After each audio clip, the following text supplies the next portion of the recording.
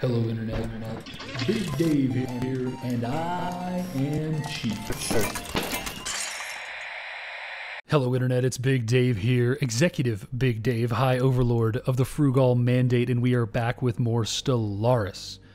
So, if you remember from the last video, we had started the creation of a wormhole generator so that we could begin to expand our empire even farther. You can see our green blob of influence ever expanding, bumping right up against our neighbors. We also had started a research project down here in the Shorax system. Our impeccable and our 4-star rated research scientist Paseka, captain of our only science ship, had started the research, and we are going to now continue that. So the game is moving along at a nice clip here. We have our first expansion. We have multiple second expansion potentials. Right now we have a nice expanse of space. We are beginning to include within it systems that were previously unreachable. Things are just moving right along. It's a beautiful, beautiful time to be a member of the Zakplot Mandate as you see our influence expanding here.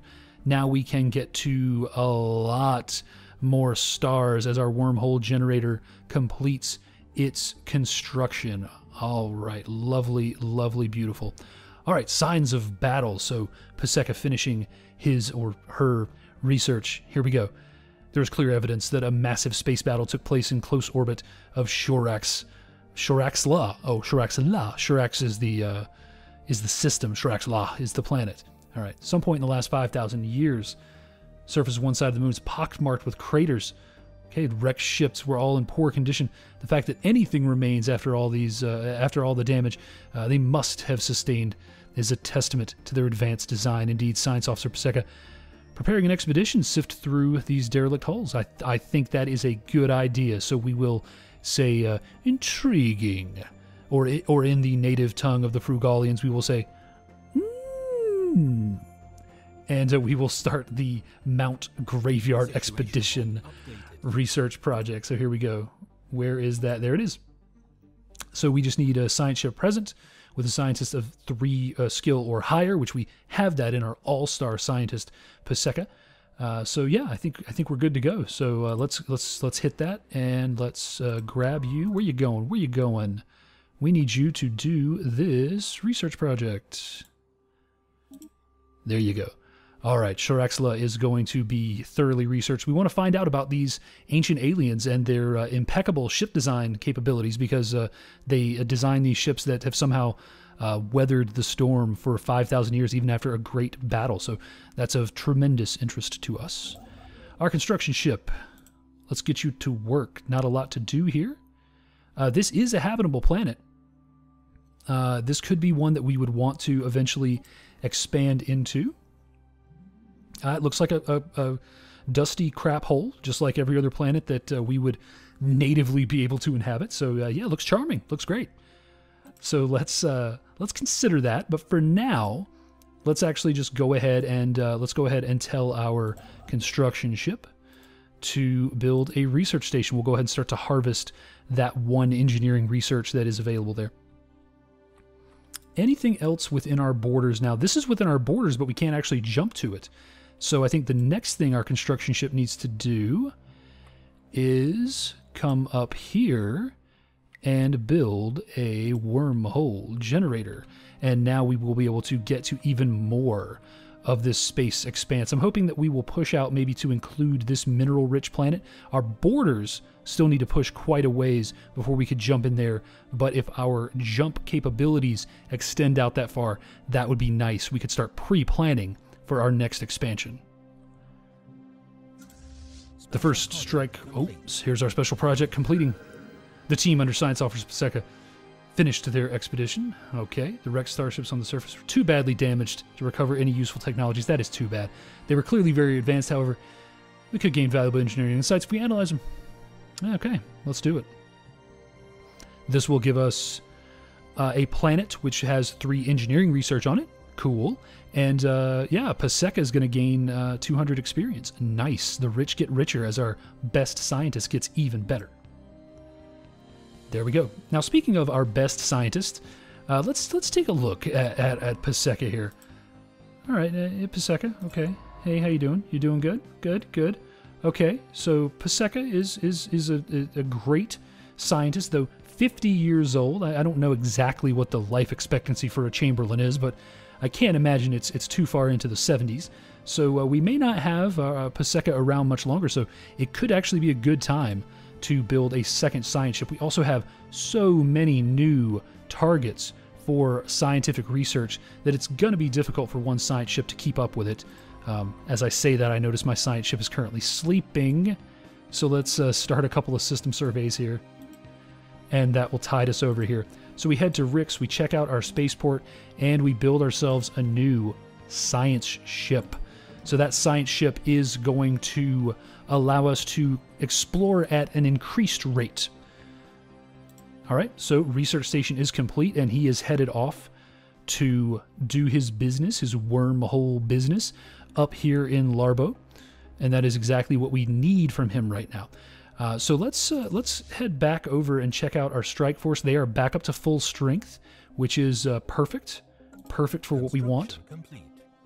That 185 is just a nice number for us. It's good enough to take on most of the enemies that we would bump into, but it is not an overabundance of military force. You know, we got to manage the money, right? We don't want to tie up a bunch of money in a Corvette that we're not even going to use. You know, if he barely even fires his guns off in battle, it just looks bad, right?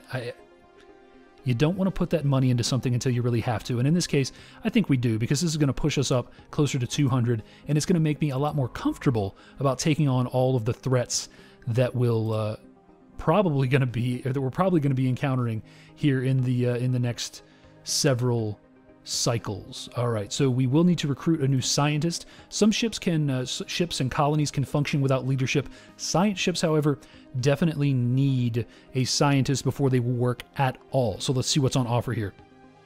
We have a hero who is plus 10% to research speed. I like it. Just a straight research speed increase. Unfortunately, research is for the scientists that are back here doing research projects, and not for the scientists that I want out in the field. Oh, anomaly research speed plus 35%. That is great. Horst, you look great. Horst Baumann. Just the name has such weight. And we have research speed on particles plus 10%. So these two guys, both specializing in different research fields, not going to help me as they captain one of my science ships out into the vastness of space. So we are going to take Horst Baumann, and Horst is going to command our new science ship. What was it called? The Percepio. Prospero.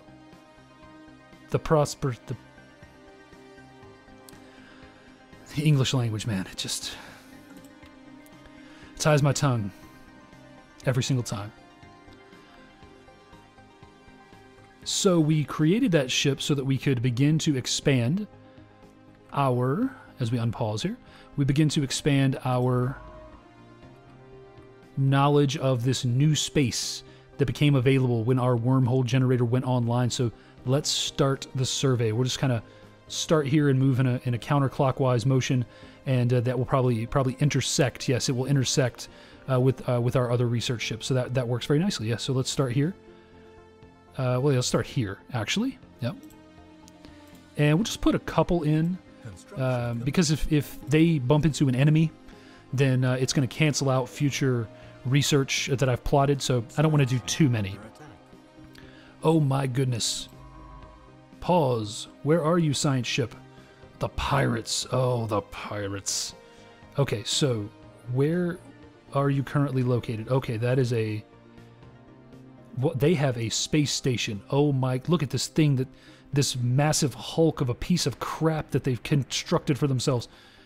Okay, First Strike Force, you have a new mission. Our science ship must flee. Okay, and he will, because he's on passive. He will, because he's on passive? No? Retreat? Oh, he's in combat, so he can't. Okay. So he's going to retreat, and hopefully Paseka, the national treasure, Paseka, known throughout the Fru'Gal Mandate for his or her scientific prowess, can't simply be destroyed by this hunk of crap that these pirates have constructed out of toothpicks and chewing gum here. Okay, so we're going to cross our fingers. In the meantime, we have encountered another alien race, so let's just take a moment. Yes, in the system here, that is the Brachium system, we have encountered the Zeta aliens. Okay, proceed with caution. We will. Thank you for that report, but right now I have better things to do. I have more pressing matters, like my lead scientist and the best mind in all of the Fru'Gal Mandate's history potentially getting blown up by this crap hole of a pirate station. All right. Paseka is safe. Warped out with the emergency FTL, and now we are going to stand here and we are going to watch as our first strike force does its business and tears down this derelict piece of crap that has invaded our space.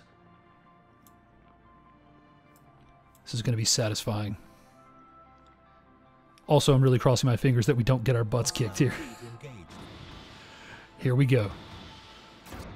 Volleys of missiles, nuclear missiles, in fact, heading towards our targets. Wonderful. We can see the push and pull of battle right here. Deflector shields down on the Vigilance. I believe we may lose the Vigilance if things don't improve.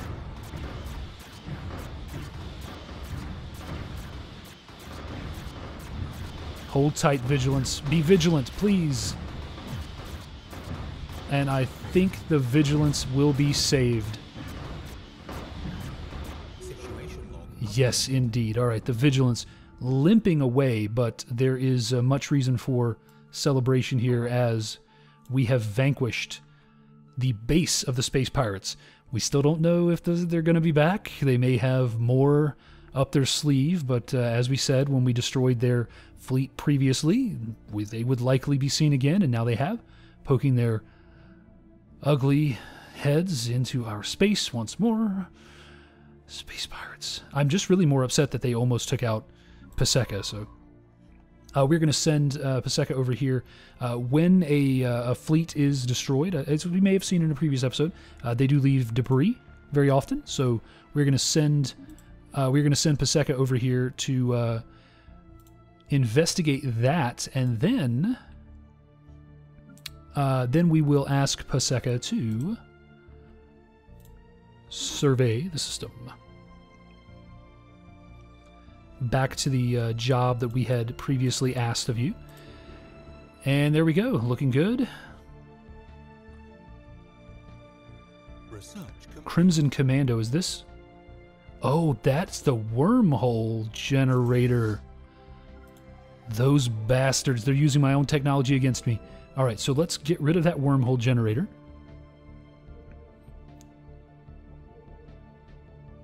Perfect, perfect. They thought they were so smart. Alright. I feel like now I need to do a sweep of my outer rim and make sure that there aren't more of these wormhole generators. I'm hoping that that was the heart of their organization. I'm hoping that that station and this wormhole generator, it was the base of operations for these pirate bastards, and that we'll be rid of them, and so we can get back to the business of making money and hoarding it away in our giant space money bin. Oh, we have two.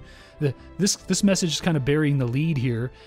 So we have discovered a new race of aliens, and we have also invaded their territory. Unintended invasion of their territory. So our research ship is heading back to Rixaru because we discovered that these aliens, the Shantar Prime, do in fact lay claim to that system. So let's say interesting, because I suppose it's interesting. And then it's Birdmen. Hey, we're Birdmen too. We're also Birdmen.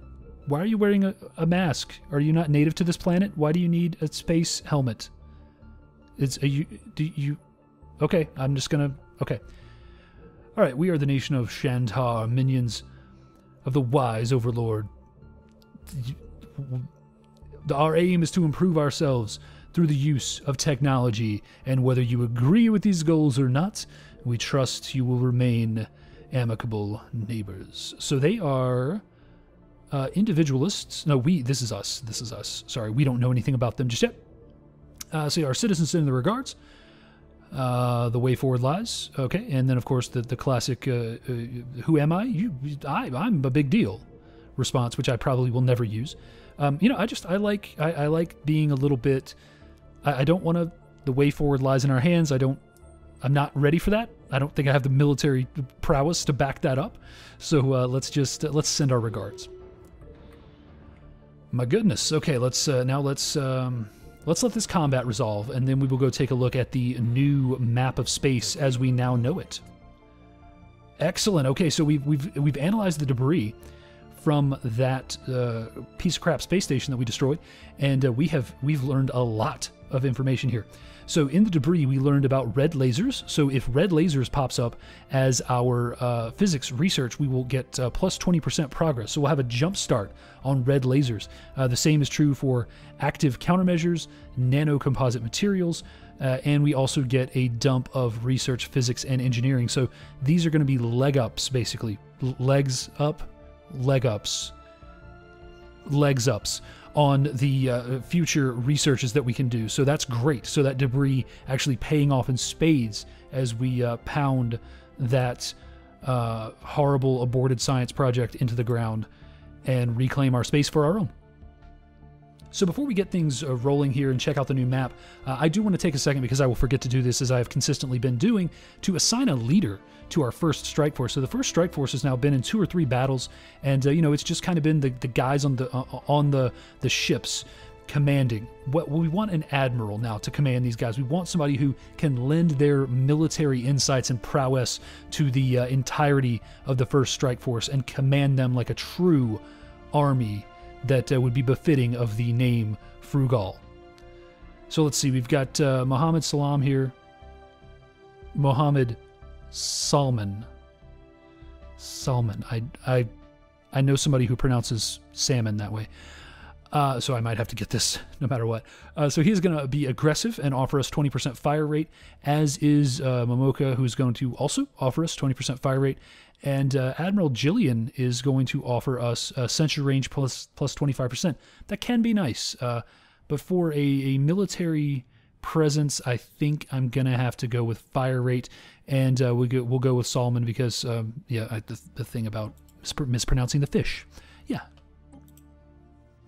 No, keep that name. No, that was a misclick. Absolutely not. All right, so now we have a commander. We've got Commander Mohammed in charge, and that is excellent. Excellent. So we will continue to add now to the first strike force and turn it into a respectable fighting force. Let's send it back for repairs right now. And now let's take a look at the new universe in which we exist, galaxy in which we exist, with the revelation of our new neighbors. The nation of Shantar.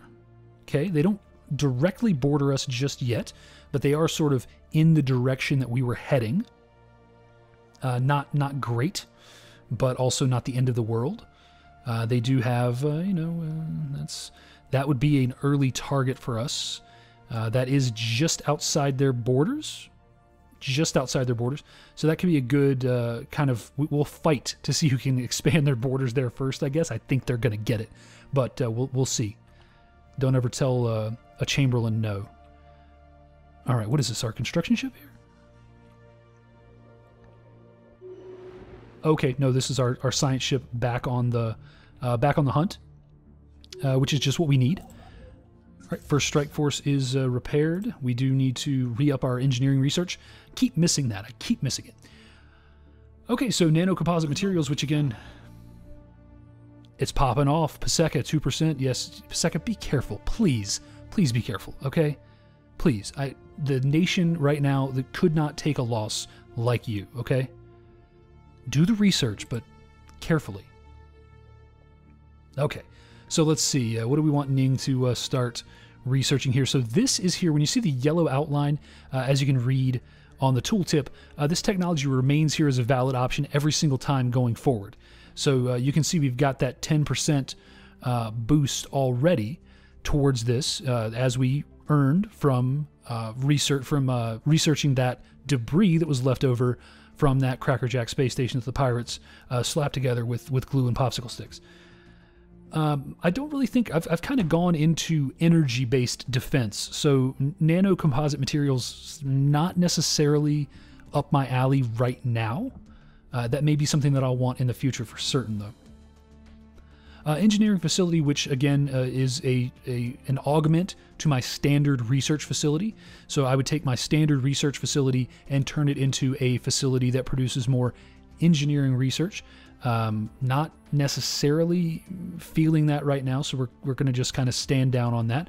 Defense platform would be great. It allows me to build a freestanding a space station that is equipped with weapons. I can kit it out in the ship creator, and it will just defend things that are nearby. So it's a good thing for kind of putting by a frontier outpost or at the edges of your settlements, the edges of your borders, where it would be difficult to get a ship there quickly. Though with the wormhole generator technology, it's negligible, the benefit of that. But in a fight, it would be great. So I don't want to lessen the potential impact of the defensive platform. I'm just not going to take it right now, because instead I'm going to take the improved spaceport, which is going to get me spaceport level 2, and Corvette assembly yard, which will make my Corvettes cheaper and faster to build. There we go. It's also going to take quite a while, but what else are we doing? I don't know. So let's get into it. All right, so we need to check in on our situation log and make sure that everything is going cool here. All right. We want to collect data to reset to space amoebas. Sure. Yeah, let's find out a little bit more about the space amoebas. Why not? All right, we have a science ship that is idle. So let's fix that. Survey. Survey. And when you are done, survey. Survey. Oh, okay. The final rest. By what has to be... Okay, let's start over there. I bit my lip when I was starting to talk. That's embarrassing and painful. By what has to be beyond astronomical odds, the marksman actually managed to pinpoint the source of the odd signals as it soared past the through the asteroid belt. That's a odd wording. A tiny alien construct. A simple scan reveals that it is some sort of a ritualistic container holding the remains of an alien spacefarer. Let the coffin continue its voyage, or open the coffin and study the corpse. There is more profit in opening the coffin. Oh, this is the point where I have to test my willingness to RP as the Fru'Gal Mandate here, because every fiber of my being is saying, respect the scary mummy, space mummy tomb, and just let it go. And the other part of me is saying, crack open the sarcophagus, legends and curses be damned. All right, let's open it up. I feel like a horrible person now, but I am slowly learning what it must feel like to be an actual Chamberlain now. My soul has been tarnished. Evading hostile fleet. Lots of things popping up right here. Okay, we've got research complete. We've got hostile aliens. Let's see, what do we have? Okay, so it appears to just be mining drones. Okay, mining drones. All right, not a problem. Mining drones, not a huge problem. We can dispatch the first strike force to attack the mining drones. Oh, no, attack the mining drones, then we'll attack the mining platform. And for okay, so right, all is good in Science Land. Nobody is in direct danger. They will evacuate, as they are doing right now, and the first strike force will come in and clean up. So we're going to let this combat resolve, and then I think we're going to take a little break, move on, and get ready for the next episode. The space amoebas, right? The name is stuck. Pronunciation of the proper xenotaxonomic denominator is, I would mispronounce it for sure. It's unwieldy for the average Fru'Gal. Right, they're solitary animals, okay, blah, blah, blah. This is amoebas, programmed through liquid, RNA spliced cells, okay, blah, blah, science, science, science. There are potential military applications of the graceful patterns of circulation apparent in the flagella's movement. Awesome. So, yeah, let's... flagellating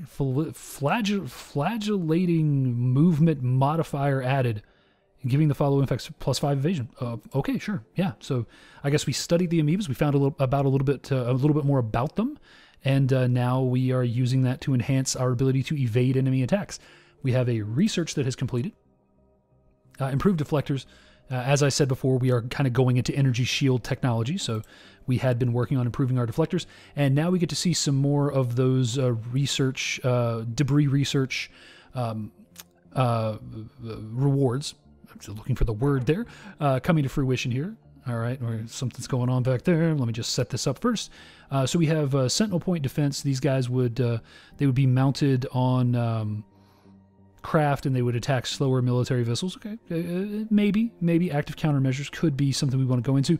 Red lasers. So we are in conventional weapons right now using missiles in our ships, but we could start to look into lasers, specifically red lasers. Focus beams of light cause damage through the generation of intense heat. Nice. Or we could take a look at some of these standard technologies that we sort of drew here. The physics lab, again, this would augment our basic research building on a planet into a physics research producing building. Yes, I feel like I've said that exact same thing 3 different times with each of the different resources because I have. So we don't, that is definitely something we want to get, but not right now. Yes, so specialized combat computers. So we can unlock basic combat roles. When we go into the shipbuilder, we can actually put AI modules, or I don't know if they're AI modules exactly, but you can put modules into the ships which will allow them to perform basic roles like defense or offense, that kind of thing. That can be really, really useful. Once especially you get into the larger ship types, you can have small corvettes that are zooming in and making quick attacks, and you can have larger ships that are kind of standing their ground and waiting for the right moment to strike. And then finally we have fusion power that's going to add more energy storage capacity, which is always nice because you can see we're building up there. We're actually getting on up there in energy because we do now have a surplus of energy. And it will unlock the component fusion reactors for use in our ships. And I think that that's great. That'll allow me to replace my old reactors with these, get more energy per slot, small, medium, and large. And it just makes ship creation really, really more efficient. And I'm going to take it because I know the value. And we have more combat. Oh my god, okay, so no, that's expected. We asked for that combat. So let's let this combat resolve, and then we are going to call it quits here for now, and we're going to move on. Oh, are the Shantae coming? The Shantar? The Shantae. Great games, though. Shantae, play those Shantae games. They're really great. But these are not the Shantaes. These are the Shantars. Oh, what do we have here? Established. Okay, yeah, so the Shantar, they're like, okay, we're heading over to help you with this battle, and in the meantime, we're also going to establish an embassy with you. Okay, great, let's be friends. So they are going to take out the actual mining station while I am busy fighting the hard part. So yeah, we'll go over and help them out. Looks like did we lose a ship? We lost a ship. So we'll go over and help them out. Maybe be able to claim some of the spoils, I don't know. Looks like maybe. All right, so let's start the research here. Sneak in here and do this research before they can. So, you know, these guys, they're not hostile towards me, and they're not in my territory proper. So that's why, you know, we're encountering them.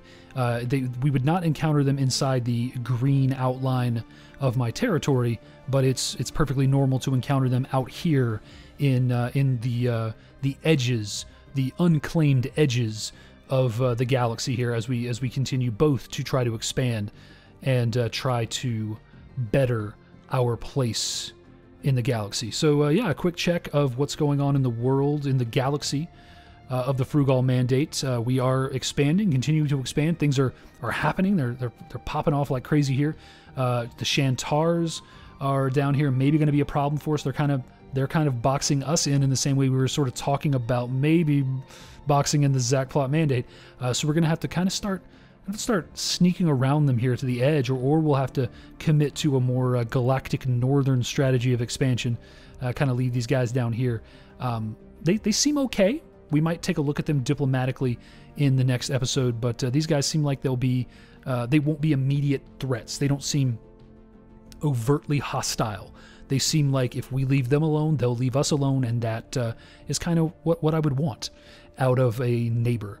And they have now established an embassy with us, which is great. So when we come back for the next episode, we will establish an embassy with the nation of Shantar. We will see if the Zach Plots value our star maps anymore, now that we can tell them, hey, maybe we know about a new alien race that you've never met before. And yeah, just in general, we'll continue our expansion, and we will see about this research stuff, and yeah, we'll answer all these flashing bubbles at the top of our screen. All right. I have been Big Dave, and until next time, take it easy.